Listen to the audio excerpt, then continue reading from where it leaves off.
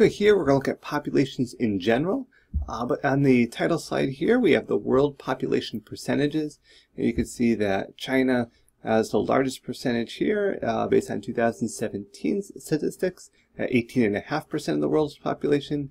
India is not far behind at 17.9%, then the United States at 4.3%, Indonesia 3.5%, and continuing down from there.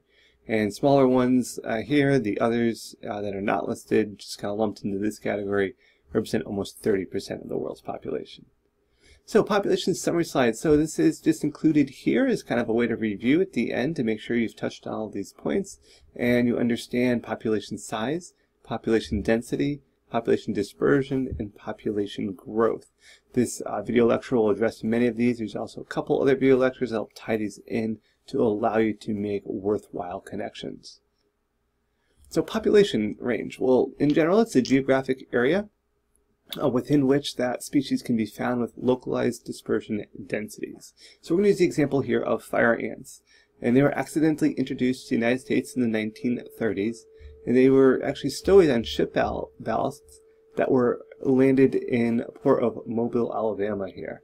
So I put star right here where Mobile, Alabama is located. You might be familiar with where this is located. Sadly, during hurricane season, this is a very common area there.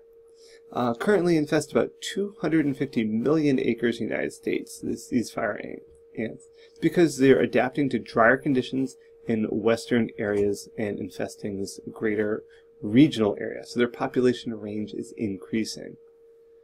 Contributing to the spread of fire ants is mating flights within the wind. There's also flooding regions pushing them in different areas. They're hitchhiking on vehicles. Agricultural commodities and horticultural commodities are helping ship them, sadly, throughout large regions of the world. These are areas in red where it's certain. Green represents very possible conditions. And then the blue regions are less likely, but still possible areas. We could see that they definitely like the warmer environments, but they are expanding. Another organism, sadly, that's expanding is zebra mussels. The native distribution of these species is in the Black Sea, in Caspian Sea, in Eurasia. And zebra mussels have become invasive species in North America, Great Britain, Ireland, Italy, Spain, and Sweden, so over a very large area. This is what they look like on a close-up, but sadly one's not too bad, but we could see that we very rarely will just find one. They can really colonize an area. As a result, they can disrupt ecosystems by basically causing like a monotypic, a single species here, colonization. They can damage harbors, waterways, ships, boats, water treatment, and power plants. See here how they just kind of encrust this kind of buoy that was sitting in the water. Zebra mussels, water treatment plants are most impacted because water intakes bring in microscopic free-swimming larvae directly into the facilities. Zebra mussels can clog pipes, and because of their massive growth rate, it just kind of multiplies so densely that water can't pass through. This image here shows a shopping cart that was left in zebra mussel infected waters for a few months, and the mussels have colonized every available surface on the cart. Here they are colonizing other shells. You can just see how they simply just take over. In addition to that, zebra mussel range, they're still spreading at an alarming rate. So we see here 1988 and expanding from there. This is sponsored by the USGS. You can see how they take over river systems, how they're expanding in more densely areas here. So far the west coast is pretty free. Down the Mississippi River here.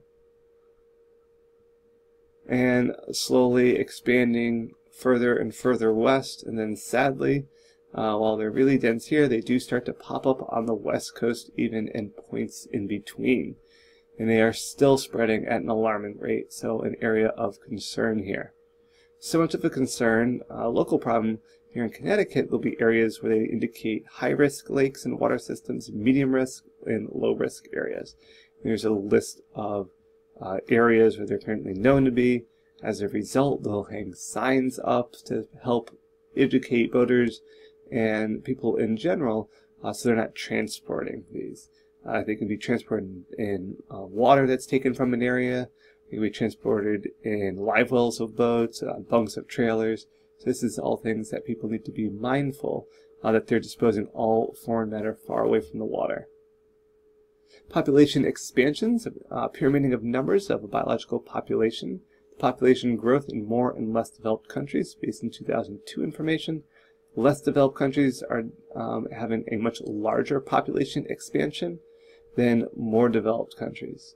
So we're looking at, this is kind of what's already been done. We're looking at predictions going into the future, and we see this trend continuing based on the population pyramids. Population contraction is the reduction over time of a region's population. The decline can be caused by several factors, including basically underpower fertility, along with limited immigration, heavy emigration that's exiting a country. There could be a disease that comes in, famine, or war.